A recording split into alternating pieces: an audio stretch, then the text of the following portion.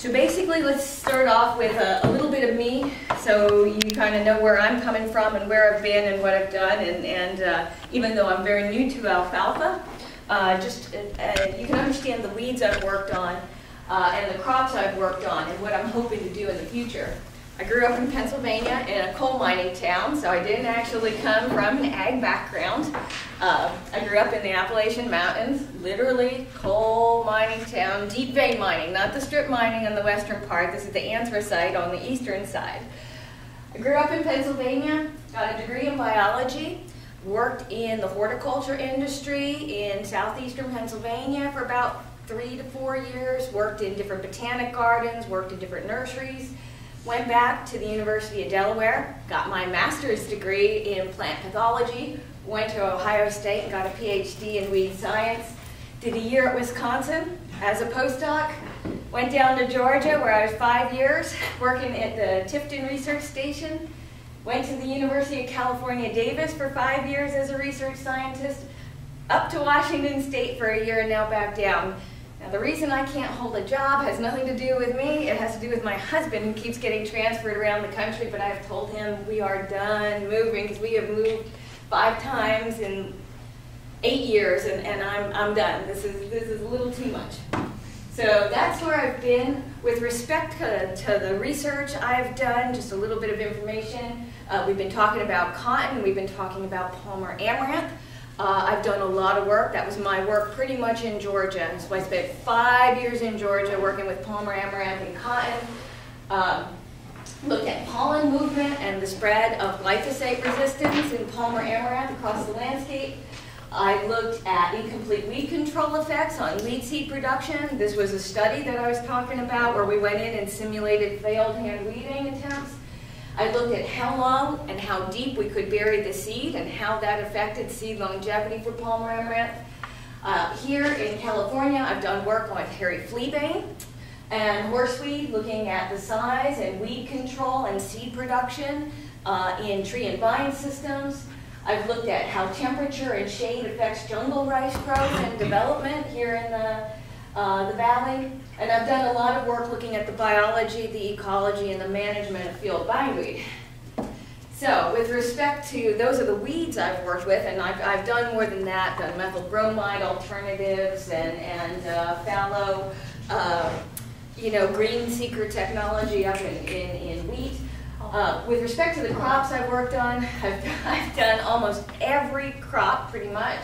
I feel cotton, cantaloupes, honeydew watermelon, processing tomatoes, fresh market tomatoes and peppers. I've done the tree and vine crops, apples up in Washington, blueberries in Washington. I've done dryland wheat, and now I'm starting to learn alfalfa. So what I am looking for, since I've started and I'm joining, is I'm also looking to learn about the crops and the systems here in California, learn about your needs for alfalfa, your weed management concerns, etc. And I'm also looking for collaborators for the coming year. We've got a couple grants to do some work looking at weed control in both seedling and established alfalfa, and so I'm looking for field sites to put trials in for the 2018-2019 season. So we can skip this section on why weed control. Obviously, we're talking about yield loss, stand loss, stunting, anything that affects, total biomass production. But there's also effects on palatability and toxicity issues related to different weeds within the system. Just as an example, fiddleneck, I'm sure you're all familiar with, also sometimes called fireweed or tarweed. Poisoning by alkaloids, actually the exact same alkaloids that allow for the poisoning from common groundsel, and why it's so problematic, mostly affecting horses and cattle, lesser so pigs, and then sheep and goats, less than that. Chronic symptoms in livestock, usually irreversible liver damage that occurs after 2 to 8 months, loss of appetite, weight loss, diarrhea, jaundice, and also in horses, these alkaloids cause a variety of neurological disorders such as head pressing, awkward gait, confusion, and some other issues. Hey, Lynn? Yes. On the fiddleneck, because I'm a horse person, after that fiddleneck has been baled and dried, is it still as toxic? You know what? I do not necessarily have an answer for that. However, I was going to point out where the answer is. Okay. Because, you know, I sometimes don't focus on that aspect. Yeah. But the University of California, and this is where I'm going to plug UCCE system, has a variety of manuals that you can get. And I actually just discovered this one the other day. It's online as a PDF, Livestock Poisoning Plants of California. It is a massive PDF. It has all the species. It's extremely well done. And basically, if you go into the UCCE catalog and put in livestock poisoning plants California, you're going to get it, and it's actually pretty fantastic. I only just made these slides the other day, but I'm going to sit down and read this because I find it interesting. So we obviously know the reasons for weed control. And, you know, I'm not Mick Canterbury, I'm not Ron Vargas, I'm not those guys who could come here and tell you, yo, you should be putting Chateau down with this and this at this time to take care of this weed. I can't do that yet because I'm just getting started in these systems. What I can tell you, though, is I can tell you the different factors that are really kind of consistent across all systems of why you might have poor weed control. And I'm just going to talk about that and hit some highlights about, you know, those issues that are causing, you know, escapes in our systems and are affecting the efficacy of the different strategies that we're employing. So the first thing I'm going to talk about is paying attention to weed species and the weed spectrum that's in a system, because even closely related products are not going to control the exact same weeds. And weeds are not going to be sensitive or susceptible to the same control strategies. So one thing about weed control and why it's so important, I'm going to apologize with the light here. These pictures are going to appear blown out. But weed ID is important, and this is something I'm really interested in. And if you've got questions about weeds and you don't know something, call me, email me, text me, tweet me, and we'll get you an ID. Weeds are important because weed management strategies aren't effective equally against all weed species. And that comes down to this concept of selectivity. All of the practices that we use for weed management select for different weeds as opposed to others. They might control something better than another. And that's sometimes why we have weed shifts and weed escapes, is because we use the same practice over and over again. We select to get rid of certain species but keep others.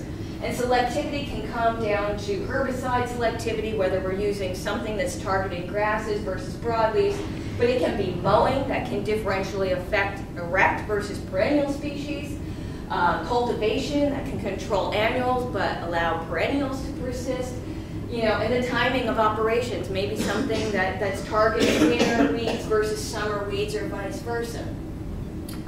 One of the best examples that I like to use for understanding who you've got are the nut sedges. Purple and yellow nut sedge. And I know we have a north to south gradient where we have more yellow in the north and purple in the south, but we do have an area where they mix. These species are really closely related. They're both in the Cyperus genus. They look alike. Little bits of differences in how their tubers are born, whether they're chains or singly. But I'll tell you what, these two species, despite being closely related, respond differently to herbicides. They respond differently to glyphosate. They respond differently to dual magnum. They respond differently to metribuzin. So this is why it's really important to understand what species you're working with, because you can have this differential activity of products on species. In fact, we did a study in Georgia looking at purple and yellow nut sedge, where we wanted to look at how well they did under black plastic in our vegetable production systems. Black plastic by itself was effective at suppressing yellow nut sedge. Purple nut sedge exploded under the black plastic. It did better under the black plastic than it did in bare ground systems. So that's why it's important to understand weed identification, because successful identification is basically the basis for your management strategy. Knowing what you have, means that you can adopt strategies that are really going to target the species with respect to their sensitivity to control measures. If you're interested in weed identification tools, there's some books out there, Weeds of the West. It's no longer in print, but it is a great book. You can get it on Amazon, you can get it on eBay. You know, it's not gonna get updated from here on out. So what's there is what's there. If a new species comes into the area, it's not going to get included in there. It's not going to get updated with respect to nomenclature, to the names and taxonomy changes, but it's a great book. I use it as my truck book. That's what I carry around if I need a book for identifying weeds. There's Weeds in California and other western states. It's put out by the UCCE system. It's a 2-volume set. It's a little bit pricier. It's more something to sit on a shelf, but it's probably hands down the best book for weed ID in the western US. There's also smartphone apps. So if you're using a smartphone, everyone asks me, is there an app out there where I can just take a picture of a weed and I can upload this picture and it will tell me what this weed is? And there actually is. It's called PlantNet. And you can find it in your app store if you've got an Android phone or you've got an Apple, an iPhone. And what you do is you download the PlantNet. You can take a picture. You can upload a picture that you've already got in your files.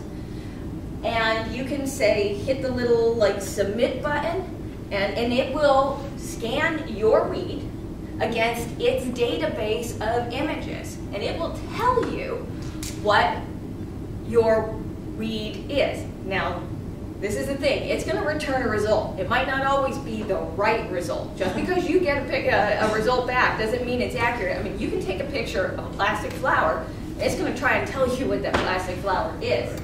But it is actually, I think, a good strategy for getting started. You know, you could say, oh yeah, that's it, or oh gosh, no. Just be mindful if you're going to use it. You know, its efficacy can vary with the user. I can get about a 70% positive result, you know, first time when I use it, but I'm a weed scientist and I know what structures to take a picture of, you know, that would identify a weed versus another one. So I think my use of it is probably a bit biased by my knowledge and my background. If you're going to do it, make sure you get a clear picture. Make sure you minimize the background. You cannot stand back 50 feet from something, take a picture and think it's going to get it. You're going to have to get close.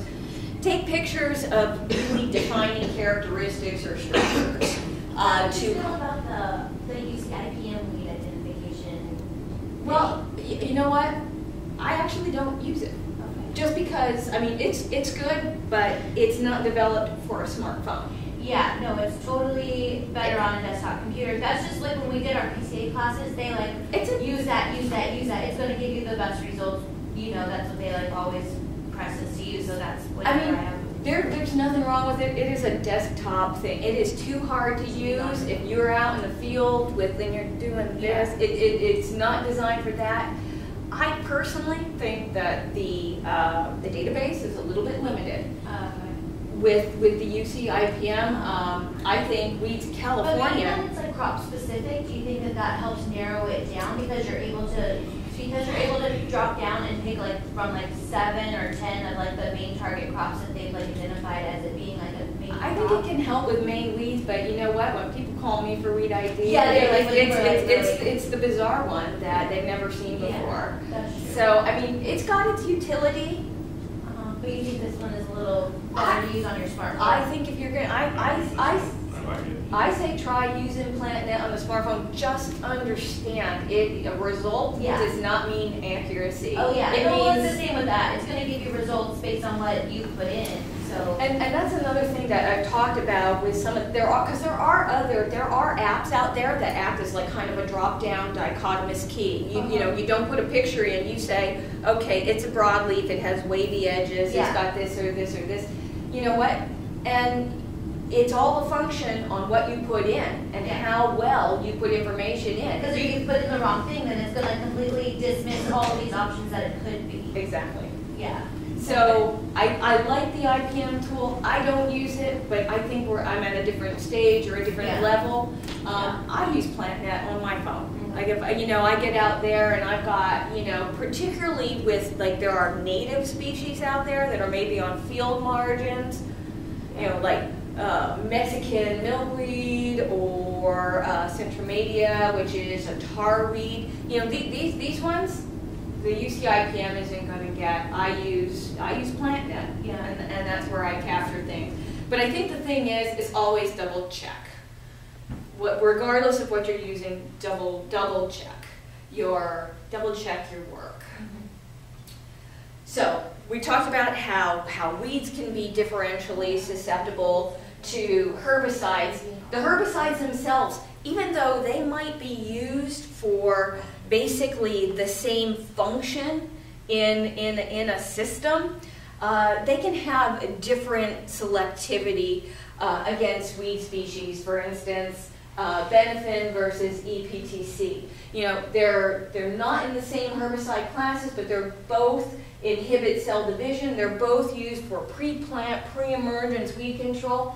Very different products, very different performance.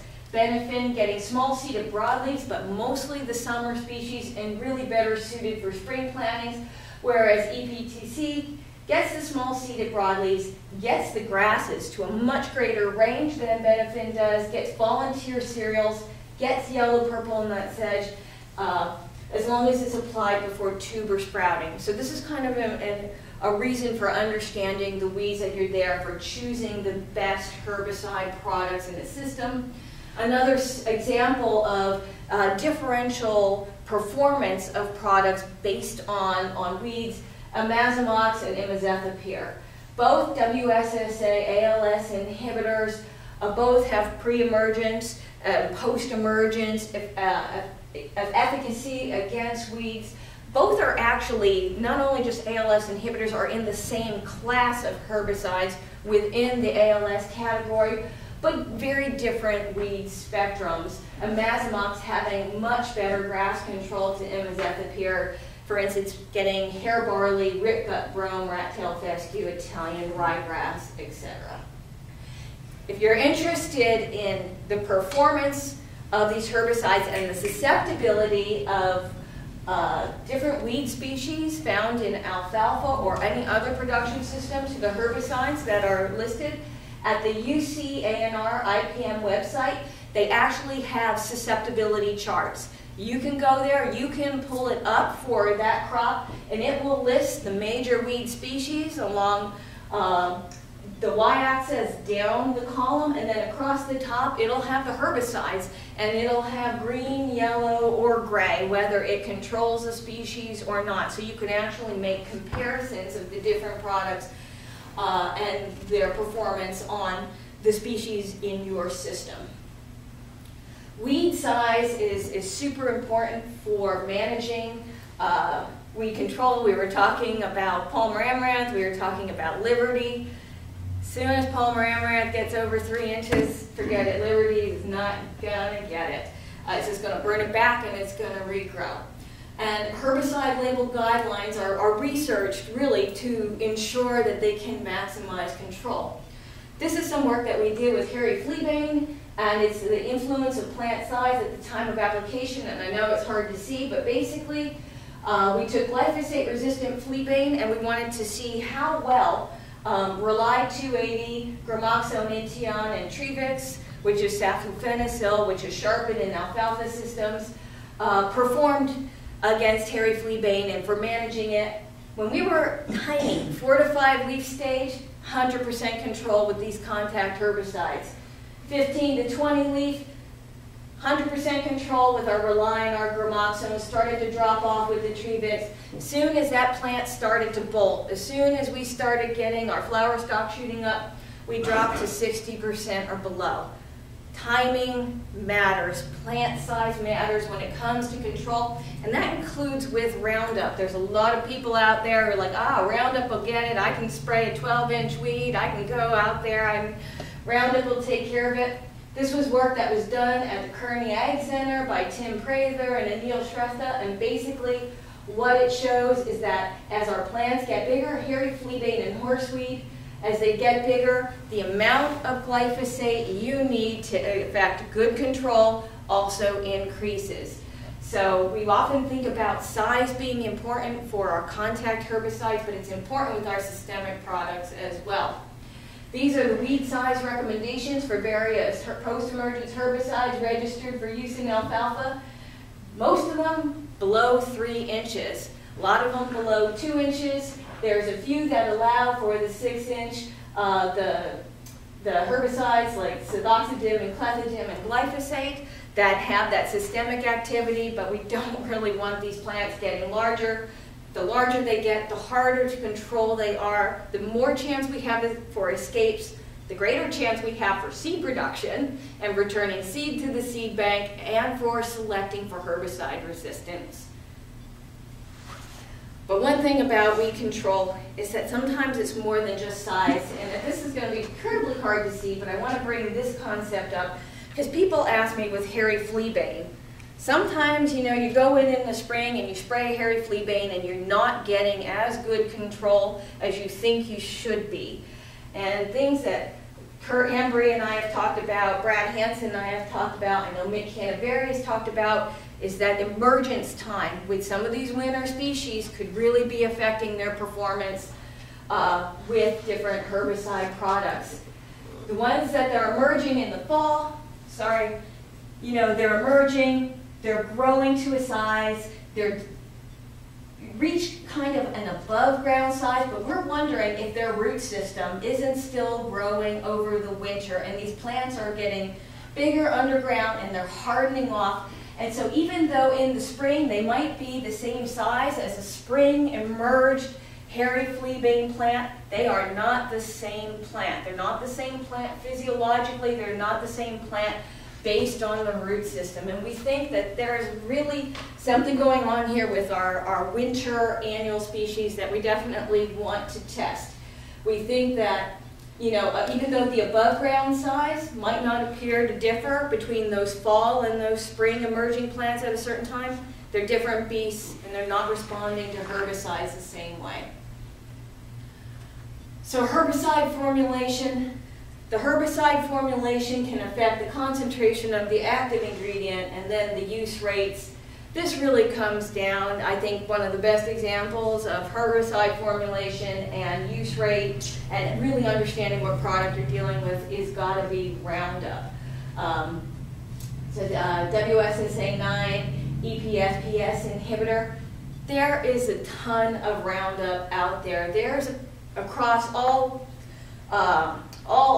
commodities. We're talking hundreds upon hundreds upon hundreds of Roundup products out there, and they are not the same. They are formulated in different ways, and they're formulated to have different concentrations of active ingredients, and this is hard to see, but basically we have glyphosate at 4, 5, 5.45, 5.5, 6 of pounds of active ingredient per gallon, and then what would be the standard 1x dose.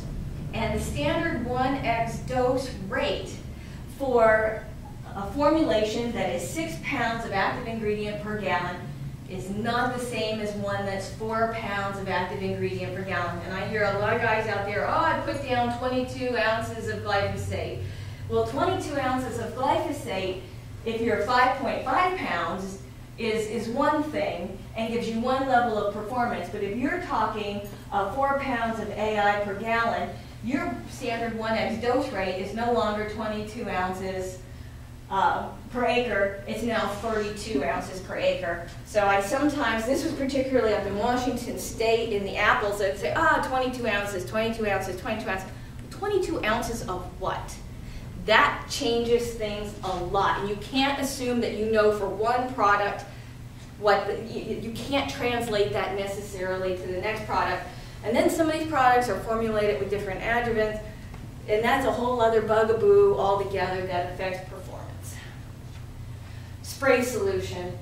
I'm really amazed at sometimes people who don't realize that the quality of their spray solution affects the performance of the herbicide. Sometimes I see this a lot actually in horticultural systems. Guys who are maybe doing roadsides, who are working in urban areas. Your water, your spray tank, that product that you're putting out is predominantly water. It's probably greater than 95–90% water. So what goes in affects what comes out, and water quality has a huge impact on herbicide performance. And again, glyphosate is one of those products that's the best example. You have a high pH. High pH causes glyphosate to dissociate. It breaks apart in the solution and it's not as effective. Cat ions in the water, magnesium, calcium, sodium, bind to glyphosate and reduce its absorptive ability. If you have any kind of organic matter or soil in your water, if you don't have clean water, it binds to the glyphosate and it reduces the performance of the glyphosate. That's why ammonium sulfate is so important. Glyphosate is antagonized by salts in hard water, like calcium, like sodium, magnesium. Those ions are going to bind to glyphosate and it's going to reduce its performance. The ammonium and the sulfate in the ammonium sulfate are both active to improve glyphosate performance. Sulfate binds to those ions, so they can't bind to the glyphosate. The ammonium binds to the glyphosate, and it helps it to become more readily absorbed into the foliage when it's combined with ammonium than with those other ions. Put the ammonium sulfate in first. There's a lot of guys who put the glyphosate in the tank and then put the ammonium sulfate in. Ammonium sulfate goes in first. I am not a herbicide chemist, but these guys are. So if you're interested in spray water quality and glyphosate performance, Purdue University has got the best handout ever on glyphosate efficacy. You just Google glyphosate spray water quality and Purdue, and you've got it.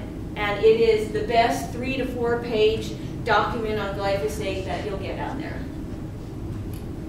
So this is the one thing I'm interested in, is herbicide resistance. And this is a big topic that I'd like to bring up because I think we need to be much more aware of it sometimes than we are. Right now in the world, there's 495 unique cases of herbicide resistance worldwide.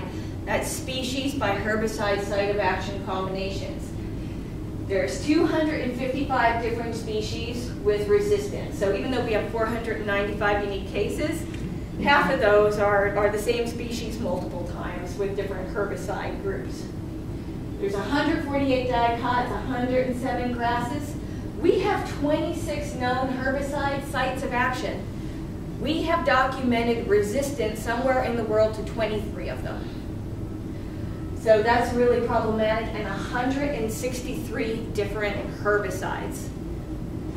So we've got problems. And if you're wondering what country leads the way with herbicide resistance, it's the United States with 160. So why pay attention to herbicide resistance? And I'm going backwards. This shows you the number of herbicide-resistant species relative to individual active herbicides. Number 1 is atrazine. Next is imazethapyr, then tribenulone methyl, glyphosate, and mazamox. A couple more ALS inhibitors, and there's a grass herbicide, then there's paraquat, simazine. The reason I wanted to bring this up, since we were talking about alfalfa, is that 4 of the major products that we use, and this is actually from the CVPR database looking at the top products of herbicide use in California for 2016. In the top 10, glyphosate, paraquat, and mazamox, and imazethapyr. And these are some of the top herbicides that have had resistance developed to them worldwide. So, in California, we have 30 herbicide resistance cases. Now that means 30 cases. That doesn't necessarily mean, it doesn't describe how widespread they are. Some are very narrow, some are very widespread across the state, like with our hairy flea bane. We break it up into 2 major groups. The first major category, for herbicide resistance is in our rice systems, where we have selected weeds that are resistant to ALS and ACCase inhibitors. The second category is all the systems where we're using a lot of glyphosate. Our trees and vines, non-crop areas, canal banks, Roundup-ready crops. Glyphosate resistance has developed in here. These are the species that we know that we have glyphosate-resistant populations around the state: rigid ryegrass, horseweed, hairy fleabane, jungle rice, Italian ryegrass, annual bluegrass, and now Palmer amaranth most recently. These are the species that we suspect we have glyphosate resistance to and that we are testing right now: three-spiked goosegrass, feather fingergrass, windmill grass, sprangletop, and witchgrass, all summer grasses. So for a while there, we were really concerned about our winter annuals, like our hairy fleabane, our horseweed. Now it's our summer grasses that we're really paying attention to. And like I said, Brad Hansen's lab, I know that they're involved in either screening these or getting ready or wanting to screen these for herbicide resistance. We also have populations of weeds in California that are resistant to more than one herbicide.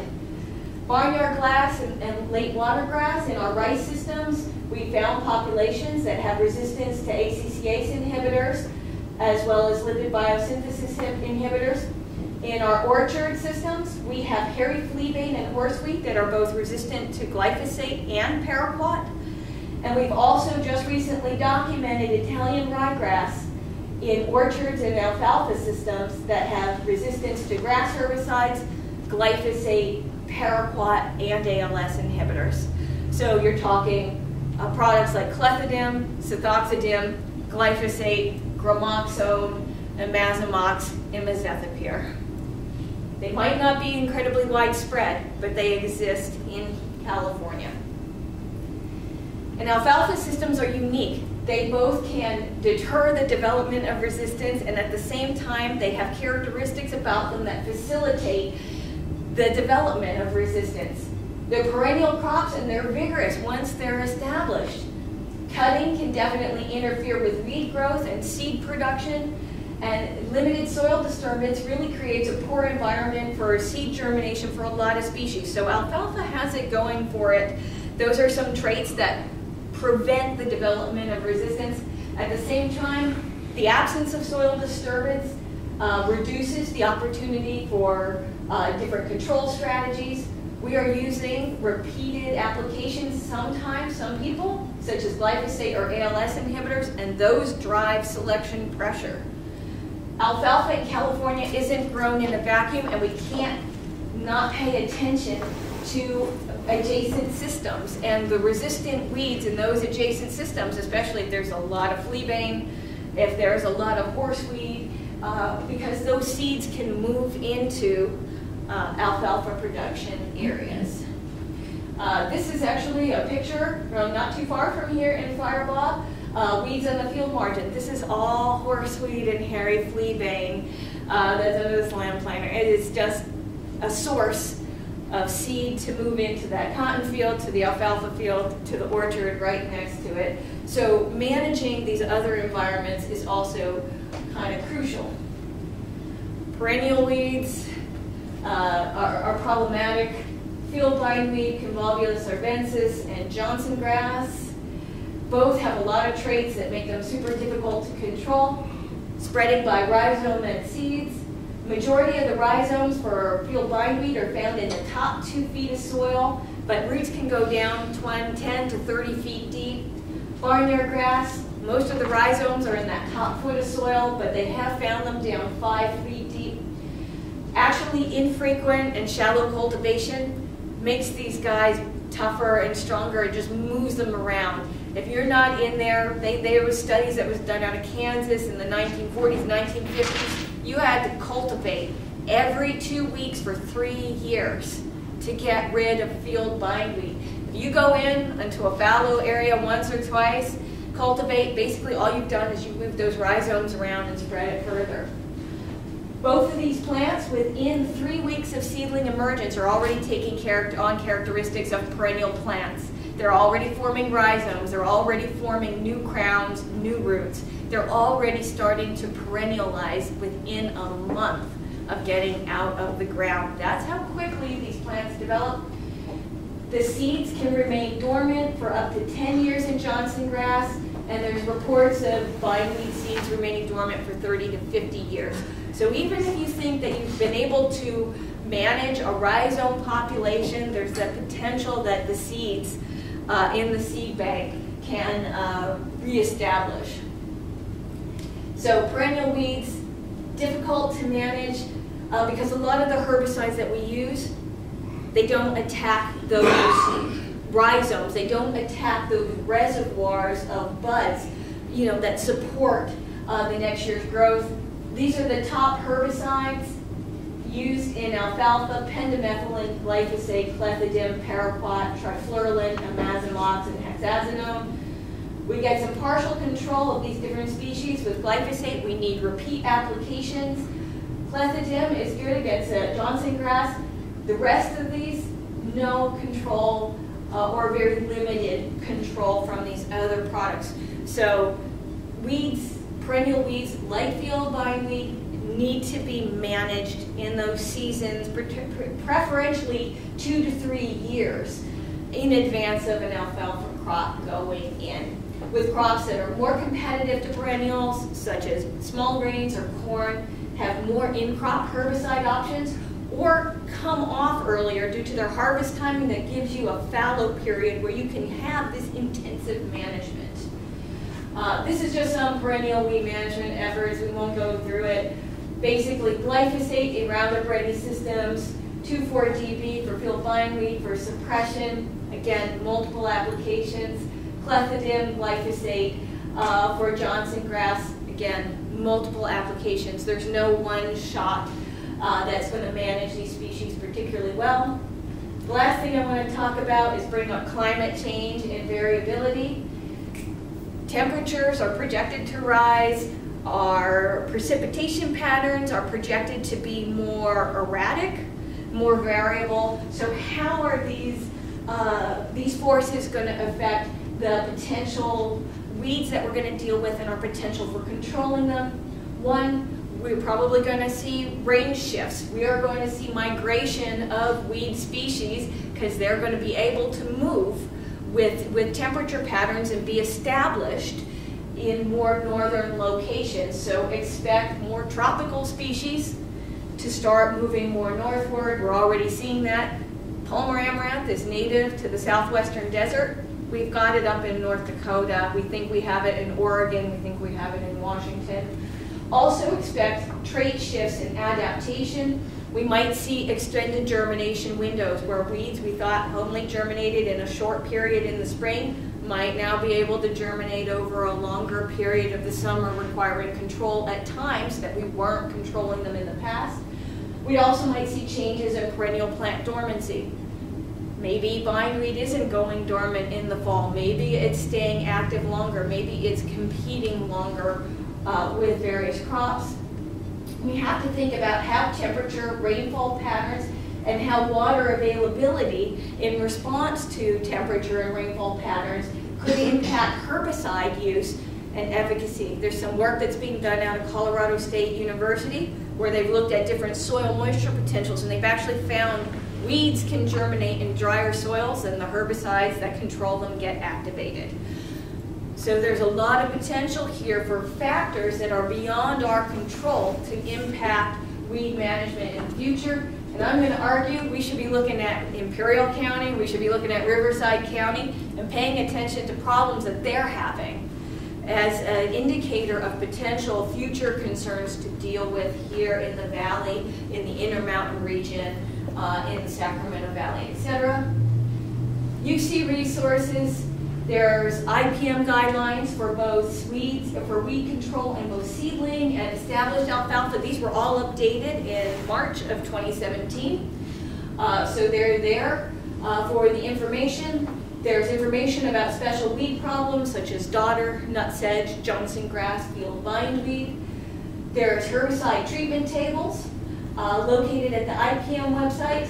There's also the susceptibility charts. Again, if you're curious about how to compare all of these herbicides together at one time instead of looking at this label, then this label, then this label, then this label. These are put together by the weed scientists at the University of California, and they basically have all the herbicides that are registered, color-coded right there with the susceptibility that's listed on the label, and also some of their own personal information thrown in there demonstrating that. So, summary, proper species identification, proper product selection for the spectrum, formulation, selection, and rate use. Optimize your spray water quality and quantity. We didn't touch on GPA, but understanding what GPAs work best. Higher GPAs for contact herbicides, lower GPA for glyphosate. Pay attention to resistance and resistance development. Manage perennials in advance. And understanding that there's a lot of forces out there that aren't under our control. These top ones we can think about. We can pay attention to the weeds. We can choose the products. We can make sure that the water is properly conditioned. We can put it out at the right volume. But there's other factors out there that are going to drive changes in weeds and weed communities, and we have to be aware of it, and we have to be looking for these shifts that might be beyond our management control. Again, paying attention to up-and-coming problems. If you need me, you can get me through UCCE. I am at the Merced County office. That's the county phone number.